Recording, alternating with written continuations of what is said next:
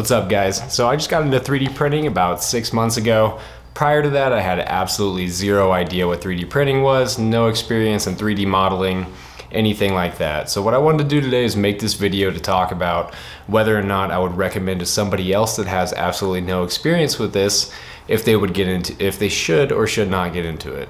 Now, quick disclaimer, this video is definitely going to be geared towards people who have zero experience 3D printing or 3D modeling. I'm actually not even going to talk about 3D modeling really at all in this video.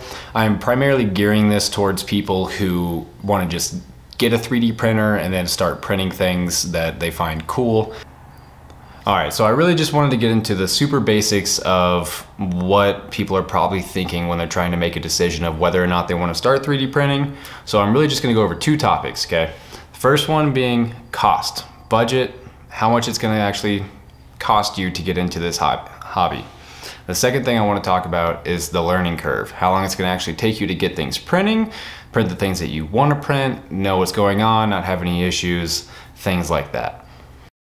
Hopping right into the budget. So obviously the first and main expense that you're going to have when getting into 3D printing is the 3D printer itself. Now, when it comes to entry-level 3D printers, there are a lot of different options, okay? I personally went with the cheapest one I could find, which lucky for me was actually a pretty decent printer for when you're getting started out, which was the Ender 3.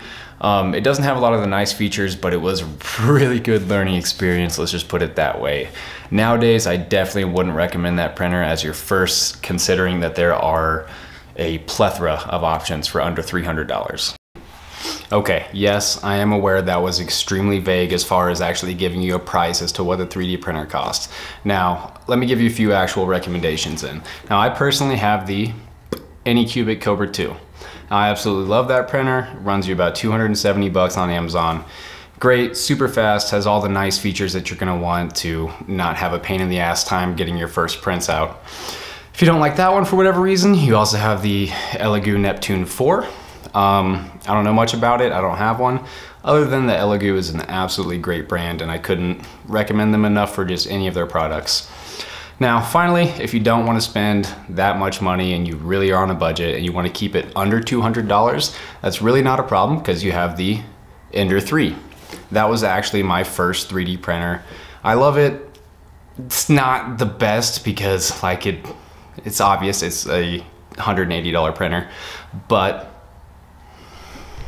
anyway, like I was saying, for $180, you're not gonna get all the super nice features like auto leveling and a couple other things that come with the ones that are closer to $300, but it's definitely still gonna print the stuff that you need and it's definitely gonna teach you a lot about 3D printers, so not a bad starting option.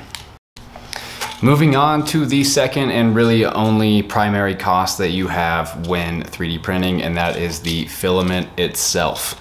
Obviously you need filament or you're not gonna make shit. Now, filament really isn't that expensive. I keep the 3D printer running pretty much nonstop, and I go through a 1 kilogram roll, which is pretty standard size as far as when you buy them. I go through one of those rolls in a week, maybe 2 weeks per printer. So each kilogram roll runs anywhere from $15 if you're getting like a super basic one single color, up to maybe $30 if you want like a fancy tricolor, gradient, glow in the dark. There's all kinds of cool stuff. Now, moving on to an example, I have this mask here that I printed just as far as cost goes for this mask. So this took me about 2/3 of a roll of filament. I had the exact numbers behind me on the computer, but I don't have them pulled up in front of me, so I'm just gonna give you a guesstimate. So this was a fancy roll of filament. As you can see on the inside, it's nice and shiny, or nice and colorful.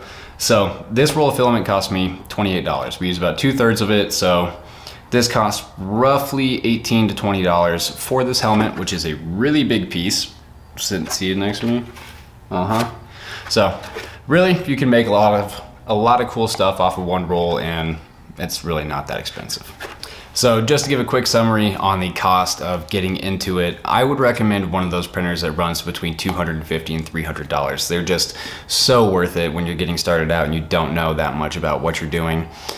So add that to the cost, we'll just say $275, split it right in the middle, plus $25 to $50 for some filament. Probably $300, $325 will get you started printing with anything that you want to make. Now, as far as the learning curve, the absolutely fun part that everybody loves about getting into a new hobby. Now, the main learning curve that you're gonna run into is probably going to be the slicing software, okay? The machine itself can be confusing, but once you understand it, which really you'll probably get down when you're setting it up, you should be okay to at least know what kind of maintenance you have to do. It's pretty basic to understand, just wheels, nozzles, the obvious stuff. And you should be okay.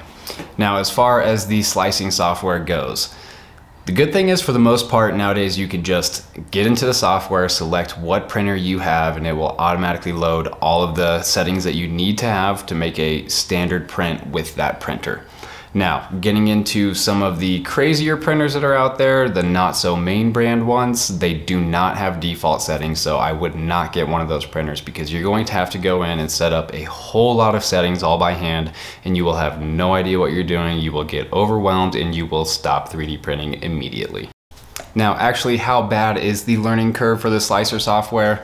I would probably give it on a scale of 10 a 5. It's really not difficult.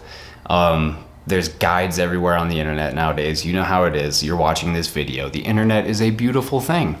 Wrapping up, would I suggest that anybody, just a regular Joe, stupid man off the street like me, get into 3D printing? Abso-freaking-lutely. There's literally no better time out there than right now. There's all these companies releasing budget printers that are just so good for anybody to get into. You can make anything you want. There's all these guides. Printing is the future. I mean, they're doing all kinds of things with it now. People make food, hearts, anything that you can think of. Houses are even being printed nowadays. So I would suggest jumping in now, getting ahead of the trend, and get printing.